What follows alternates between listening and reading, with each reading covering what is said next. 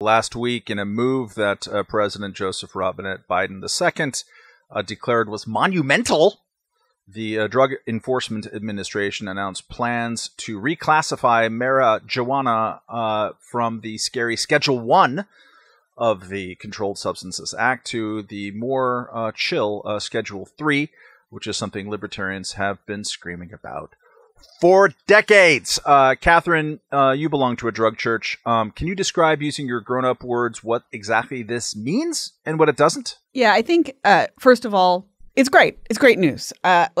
Always give credit where credit is due. And this has been a long-awaited step among many, many still awaited steps in untangling the war on drugs and especially the war on marijuana. But also, bureaucracies are complex for a reason. And one way that you can think about the war on drugs is that it has built up around it this kind of incredible web, this network of rules and regulations and laws and penalties, and they exist at every level and across many agencies. And so rescheduling marijuana is one step that creates the conditions for creating the conditions for maybe at some point actually having a world where people can just smoke weed and be left alone.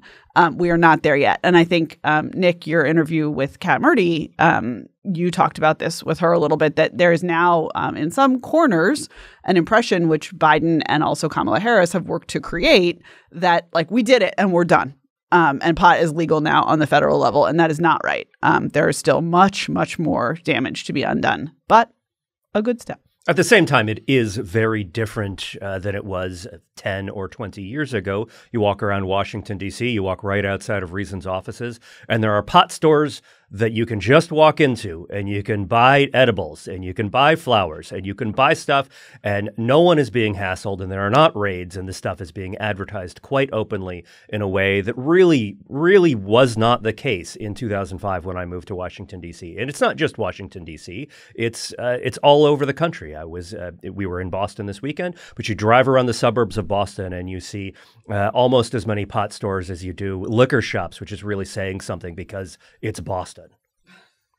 By the same token, changing it from a Schedule 1 drug, which is considered by the government to have no known medical use and a high propensity for abuse, to Schedule 3, which would put it in the same category as ketamine, codeine-laced Tylenol, which is increasingly and sadly hard to get, and steroids, Matt.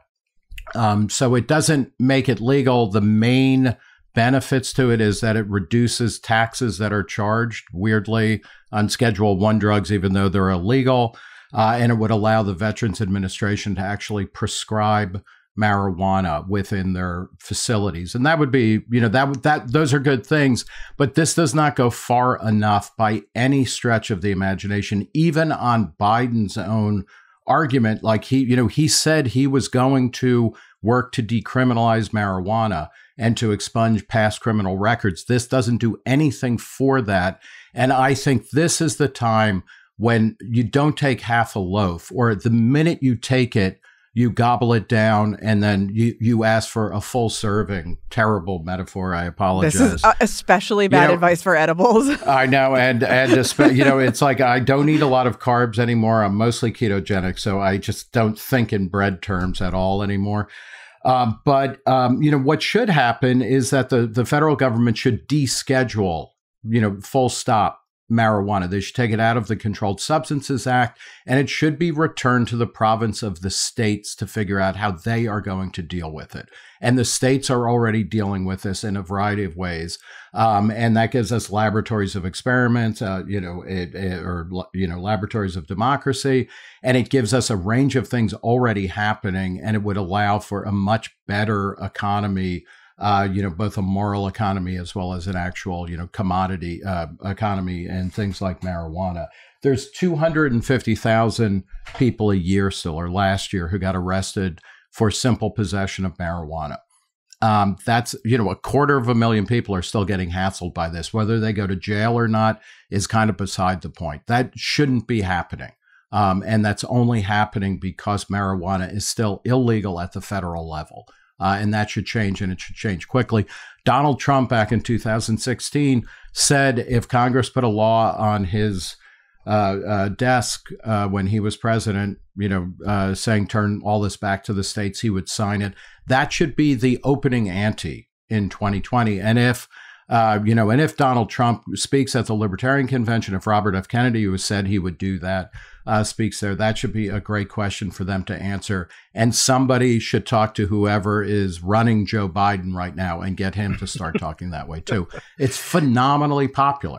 It's phenomenally popular. Anywhere between 75 to 90% of Americans are in favor of basic legal marijuana. Let's get on with it. I can see why Nick thinks of bread when the topic comes up, just because either way, right, you're baked. That's right. Yeah. I'm rooting for amphetamine to be descheduled, Pete. So see, I'm living in a world where amphetamines are. I'm the Iran of this podcast. No one knows how to pronounce my name. I don't have time for second syllables in a name. Katherine, what else? Build on Nick's thing for a second. What should we be pressuring a president, a federal government to do? What other things do we need to do to dismantle the war on marijuana, and then you can talk about other things perhaps. But it's insufficient. So what else needs to be done? So I think one thing is, the public broadly makes a distinction between simple possession and other marijuana-related crimes, but that distinction is not nearly as black and white as many people would have it. And so I think there has been some movement on this as well in the states, as well as in discussions at the federal level. But if you happen to own a gun and also have some weed, it's not simple possession anymore. If you happen to have a record and also have some weed, it's not simple possession anymore. I would like to see some of those categories relaxed and expanded as well. I'm not saying top libertarian priority is, free violent drug dealers, but I do think that the categories are not nice stoner dude who just wants to smoke in his basement and sinister drug gang guys who want to kill you. And that is in the public imagination often kind of how these conversations go. So to have a kind of more subtle appreciation of who exactly should be eligible for pardon, what crimes should be considered as we deprioritize enforcement on marijuana crimes. Pete, you live in D.C. Nick was talking about 75 to 90% of popularity of this. It's certainly, the reason why we have as much legal marijuana as we do, or at least state legal marijuana, is that this stuff was voted in by majorities, beginning medical in California in 1996 and then just going on to general. Have you ever seen in D.C. A sense of national politician awareness on the Democratic side that, this might be popular. I would like to win an election that I'm currently losing. Maybe I will be super legalizing marijuana. Is that something that seems to sink in ever on the national level? Well, the politicians who are most aware of this tend to be younger Democrats. And the younger Democrats in Congress aren't exactly the type of folks who can just say, I guess I'm going to legalize it. Because if you are a young Democrat in Congress, you're probably a backbencher. You don't have that power. And so you can do some tweets is what you can do. You can maybe go on TikTok and say, possibly we shouldn't be locking people up for this. But I do think there is a real rhetorical move towards the idea that pot should be legal, that no one should go to jail for nonviolent use of pot. And I think we might be moving in the direction of well, if we're not going to lock people up for using it, maybe we shouldn't lock people up for selling it, again, as long as it's nonviolent, sort of basically non-disruptive to the social polity. And that's why we see pot shops all over in D.C. And even though, D.C. has,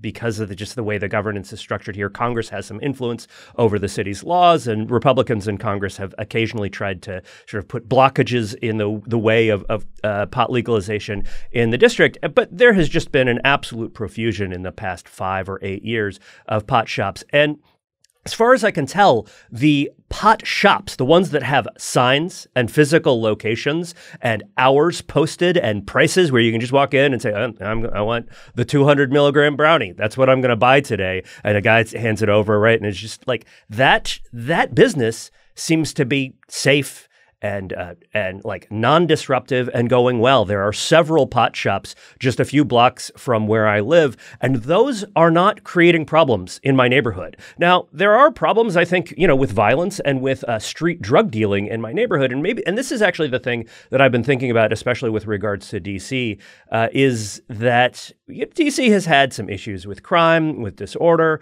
with some of the, with just sort of street level issues with crime and stuff. And I kind of think that if you want a world of legal pot, then you have to accept that maybe we should be doing something about the people who are doing it, who are selling pot just on the streets and are carrying guns and and have violence associated with them. Because the pot shops that are across the street from Reason, that are just down the street from my house, they're not the problem at all. The problem are the people who are doing it outside of any sort of kind of conventional retail system. We've always joked a little bit that we want heroin and vending machines, here. But like nobody shoots each other over something that comes out of a vending machine, right? The point is, it's easy, it's safe, it's like basic. It's kids get candy out of vending machines, and it's okay. Maybe that went a little bit too far there. But you see what I'm saying is the issues in DC are not with people who are trying to do this in like a basic and normal way where they just want to have a transaction, sell a product. If you have issues, they are the folks who are operating outside of those systems, and maybe we should be thinking a little bit more about that. But the thing we should be thinking about that, right, is fixing the incentives that keep people on the street. So, and that's mostly at this point in, California. It's licensing and taxation. So that's a state level issue at this point. And the more that there is breathing room given by the feds for states to institutionalize and figure out how to make laws around their own legal weed, the more that hopefully there will be incentives to reduce taxation rates, to ease up on the absolutely absurd licensing rules for opening, especially recreational shops. And those have, by the way, among other problems, they have a terrible DEI problem in a bunch of places where you can only get your license to open your pot shop if you're in the right kind of protected class or otherwise downtrodden. That's absurd. So there, I think, if your concern is, hey, there's still dudes shooting each other over drug deals in my neighborhood, even though we have the legal pot shops, the clear solution there is taxes and licensing, which is the most libertarian sentence you can imagine. And just very briefly, the operative historical metaphor here is very obviously prohibition. When you had prohibition in the United States, you had a lot of violence associated with the alcohol trade. That pretty much went away as soon as prohibition was lifted. Now, after prohibition was lifted, there was still a whole bunch of legal work to do at the state level because that only lifted the federal prohibition, and many states still maintain pretty restrictive regimes. But lifting federal prohibition and allowing people to sell alcohol legally in a bunch of normal retail venues was what removed the violence from the alcohol trade. That was a clip from the latest episode of the Reason Roundtable. To watch another clip, click here. To watch the whole episode, click here. And make sure to subscribe to the Reason Roundtable. You'll be glad you did.